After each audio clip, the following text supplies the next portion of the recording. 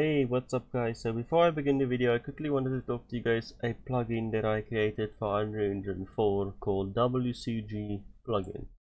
It's a very simple plugin, but the basics of it is this plugin exposes some of the variables inside the project settings to blueprint.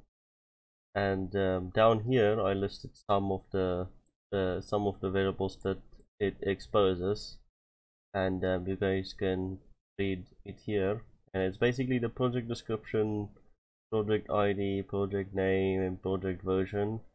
But currently the total variables there are inside is 20, and it does support Windows 64-bit and 32-bit, and it also supports Linux. So if you are on a Linux machine, you should be able to use this plugin as well.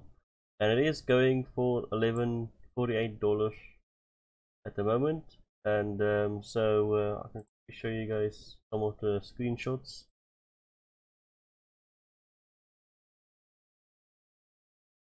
And so yeah, I will leave a link down in the description for you guys if you want to check this out.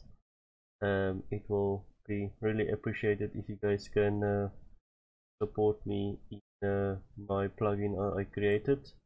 And it's very simple to use, and I hope you guys will like it, and I'll see you guys in the next one.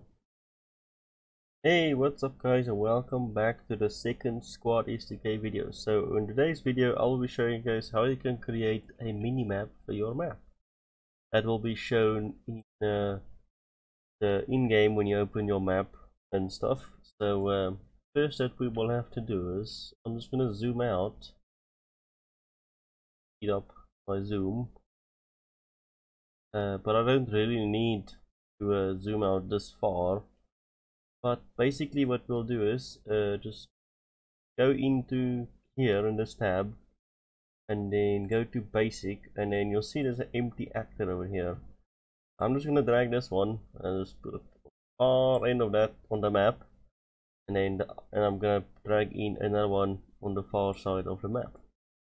Now depending on how big your map is and whatever, you'll put these on different places, but usually they have to be on one corner of the map and the other one on the other corner.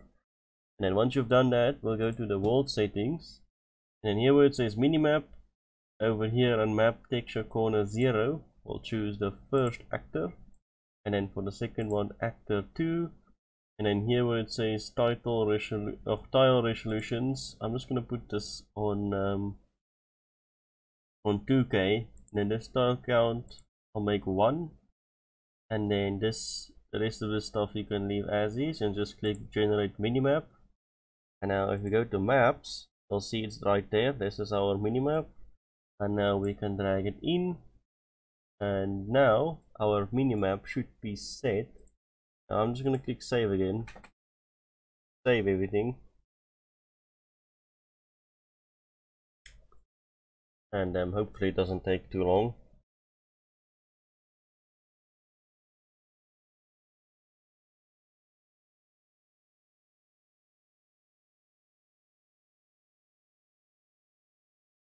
Okay, I'll be back once it's finished loading. Never mind, it is done. Okay, so now if we click play, you guys will see it should show our map with a lot of nothingness inside. But if we click continue, now you guys will see we actually see our fob on the map. You can zoom in and zoom out, and then we can select it and we click confirm. Wait, to fix this where it like limits you on the thingies, we'll go into here. I think it's somewhere in the world settings. Oh yeah, just click all of these, and it will disable the time before. Okay, so to fix all of those things so you don't have a time limit before you can spawn, just enable all of these, and then you click play now.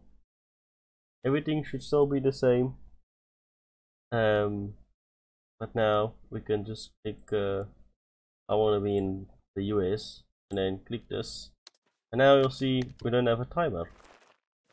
and then you don't have to worry, those are just inside the editor stuff. So in the actual game it won't have those